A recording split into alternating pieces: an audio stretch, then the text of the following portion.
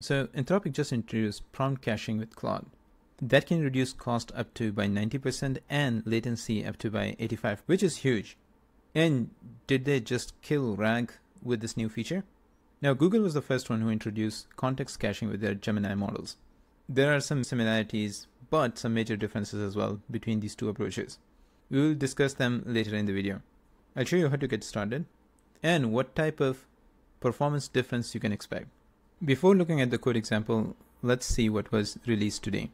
Prompt caching enables developers to cache frequently used context between API calls. Anthropic models have a huge context window of 200,000 tokens. However, if you're chatting with long documents, you'll have to send them with each prompt. So that becomes very expensive, and hence the prompt caching is going to be extremely helpful.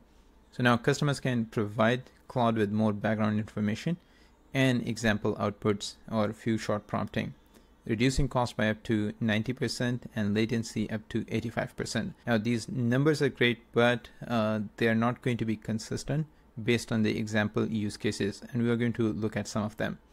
This feature is available both for Claude 3.5 Sonnet and Claude 3 Haiku. Support for Claude 3 Opus is coming soon. As I said in the beginning, context caching has been available for the Gemini models, and there are some interesting differences between the two, which I'm going to highlight throughout the video. So what are going to be some use cases for prompt caching? Well, the first one is conversational agents. So if you're having a long form conversation and there is a substantial chat history, you can put that chat history in the cache and just ask questions from that.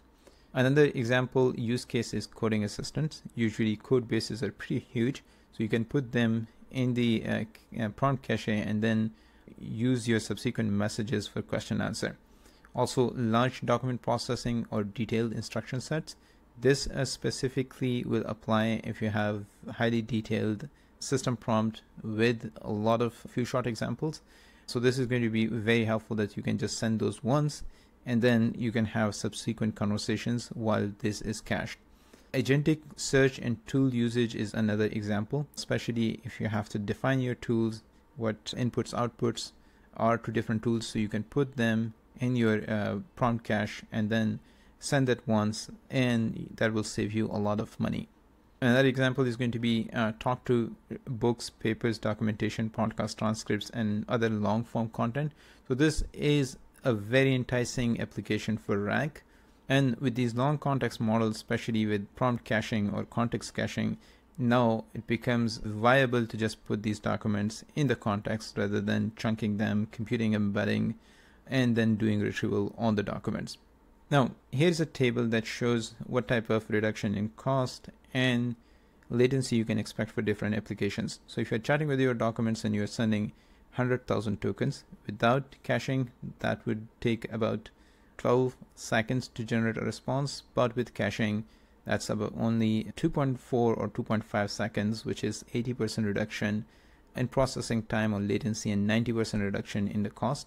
If you're doing few short prompting with 10,000 tokens, you expect about 31% reduction in latency and about 86% reduction in cost. Whereas if you're doing multi-turn conversation, the 10-turn conversation, so you're expecting about 75% reduction in latency, but only about 53% reduction in cost. Now, the way the cache tokens are charged versus the input-output tokens are different, and that's why you see these reductions in the cost as well.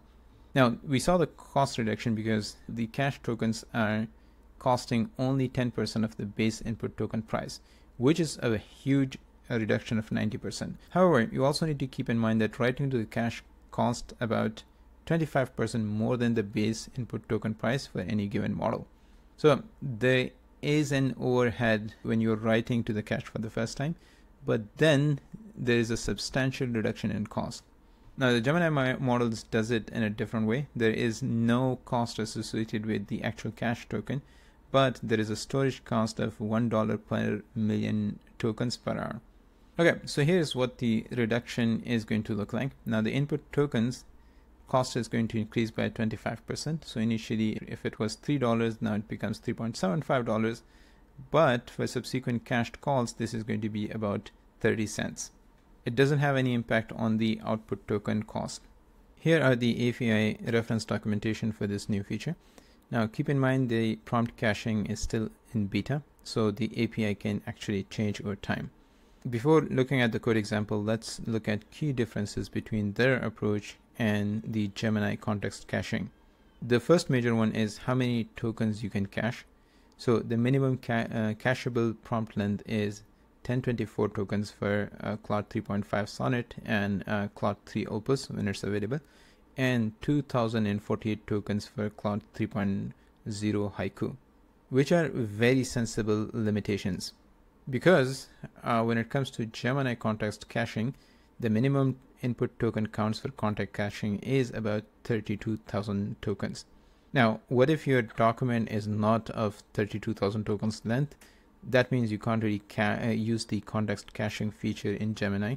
However, you will be able to use that feature in Claude. So that's +1 for Claude.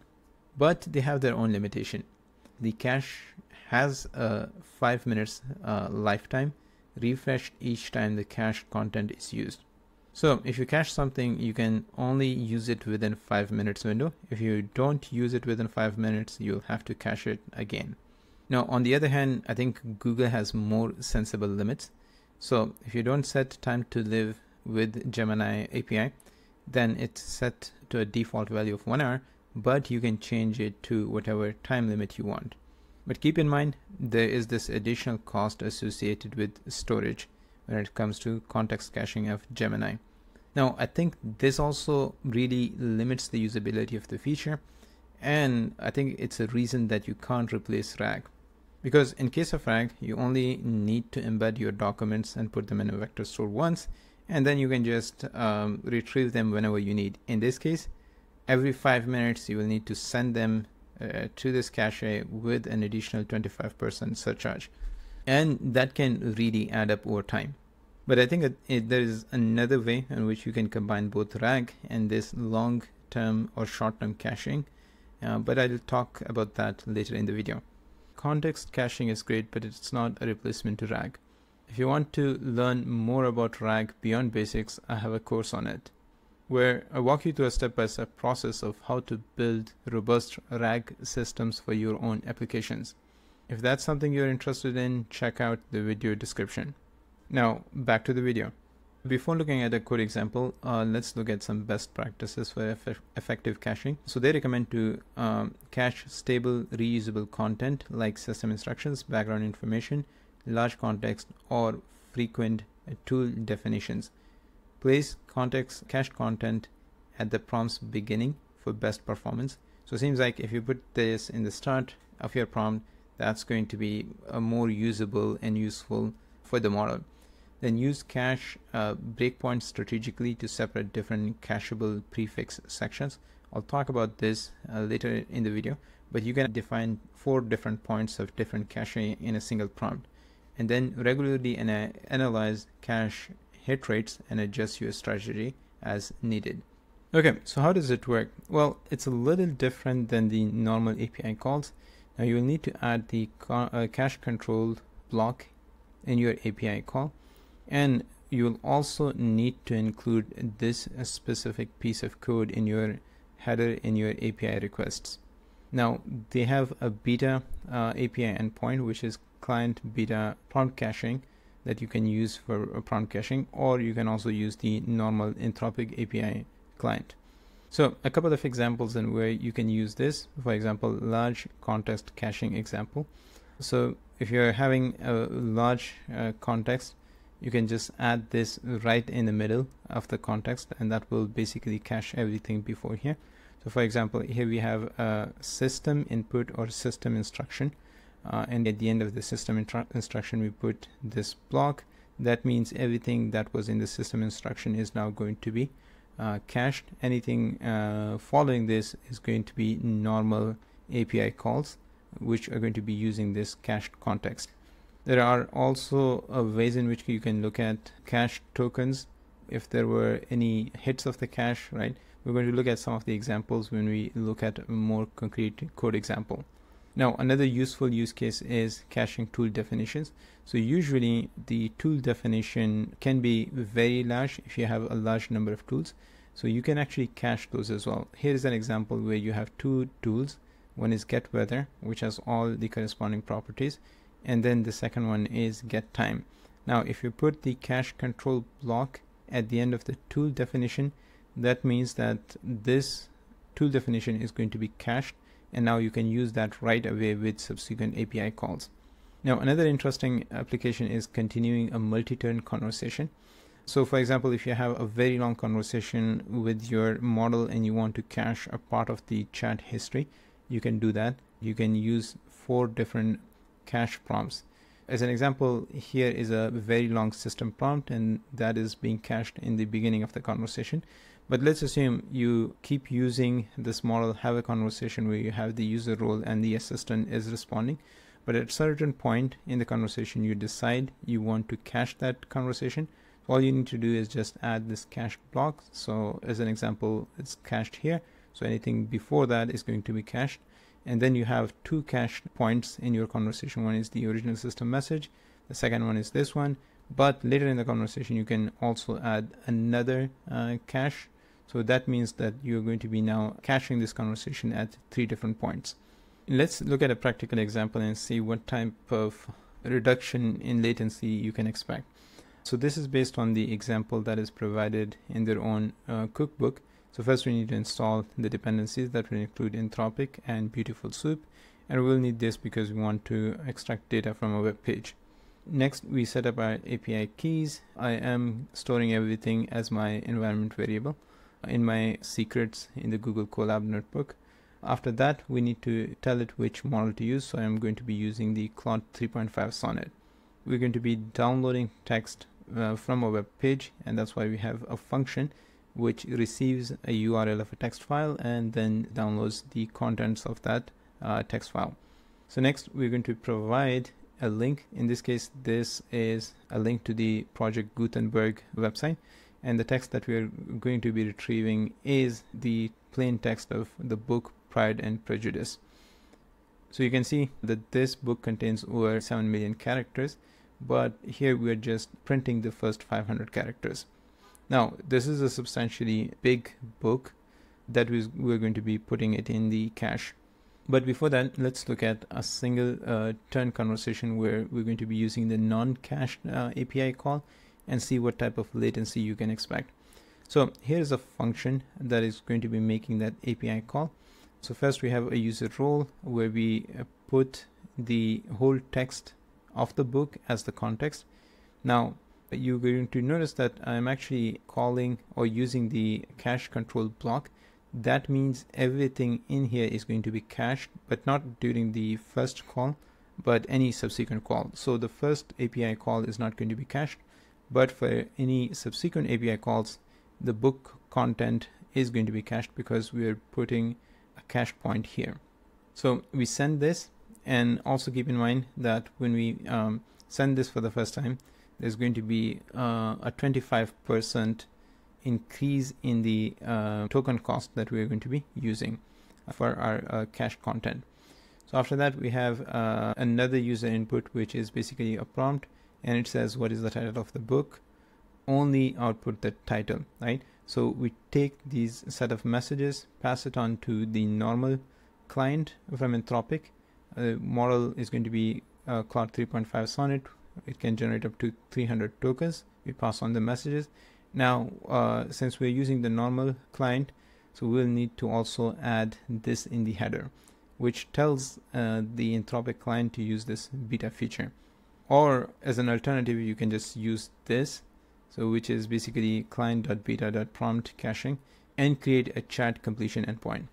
Now, again, although we are using the cache block here, but for the first API call, it's not going to be cached. So I ran into some issues with my API, and I think it has to do with the beta nature of the API right now. So I'll adjust the notebook and put that in the video description. So we're going to look at the results from the official cookbook for that code. So when we make the non-cached API call, which is the first API call based on the code block that I showed you. So it took about 22 seconds. Now there are 17 input tokens, which is the prompt that we're passing on, and 8 output tokens, and the output tokens are the title of the book.